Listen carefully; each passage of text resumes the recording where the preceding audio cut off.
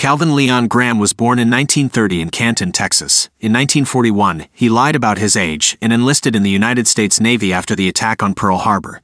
Graham served as a mess attendant aboard the USS South Dakota in the Pacific Theater. He participated in several engagements, including the Battle of Guadalcanal in November 1942. During this battle, Graham's ship came under heavy enemy fire. Despite his young age, he showed bravery and heroism by assisting his injured shipmates and manning a machine gun position. Graham himself was also wounded during the battle. Upon his return to the United States, Graham's true age was discovered, and he was discharged from the Navy in 1943 at the age of 12. Despite his service and injuries, he did not receive any medals or recognition at the time. In the 70s, Graham's story was brought to attention. Following public awareness and a push for recognition, he received an honorable discharge from the Navy and was awarded the Bronze Star in 1978 and the Purple Heart in 1994.